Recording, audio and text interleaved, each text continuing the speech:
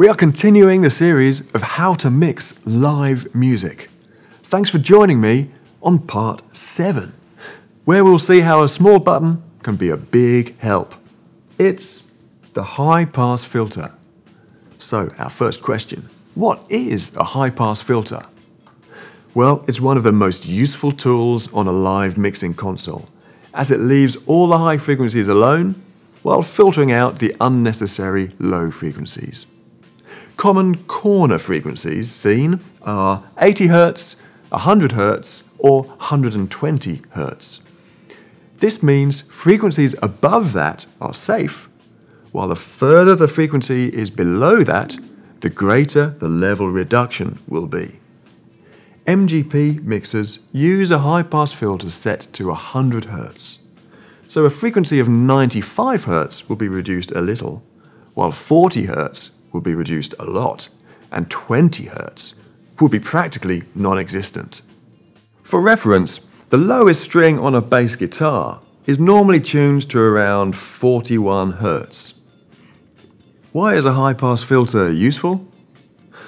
Microphones on stage will pick up many low-frequency sounds from sources other than the intended instrument.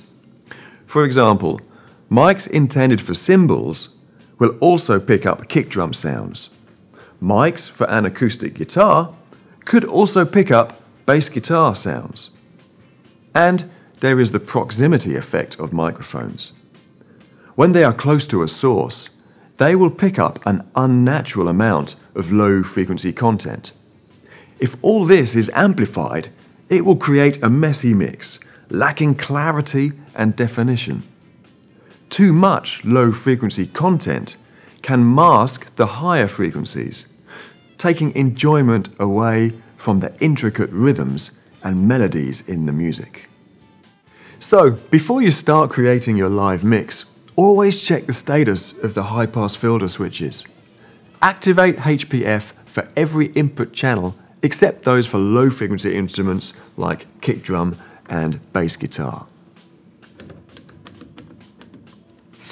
For instruments like a piano or keyboard, which cover a wide frequency range, including under 100 Hz, you should consider the situation. In a small musical group without any bass instruments, it could make sense to keep the high-pass filter off. But in a larger band, I would apply high-pass filter to the keyboards, allowing the bass guitar a little more space for itself. Listen to these two audio clips. The first one is 8 channels of live vocals, brass and percussion mixed without any EQ or high-pass filter. Only gain, fader levels and pan have been adjusted. It's been forever and a day since I heard the words they speak.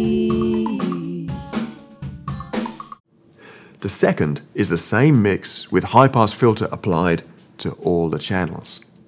Notice the difference in the low frequencies of the background sounds from the other instruments on stage. It's been forever and a day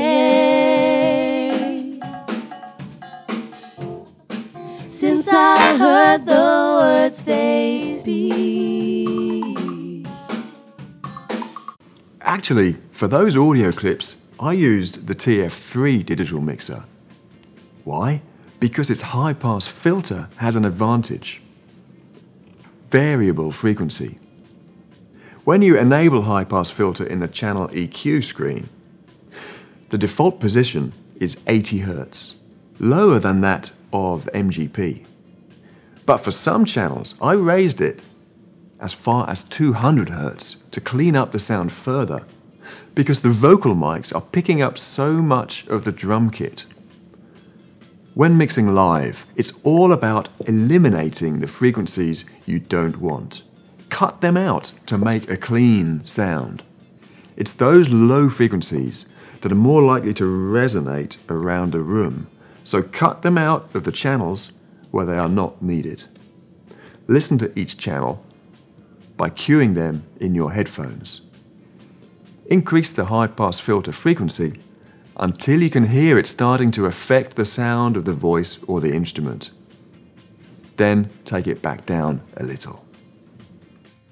So that's the high-pass filter. Small, but essential.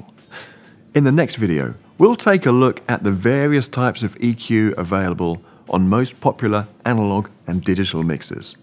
We've got loads more to learn about. See you then.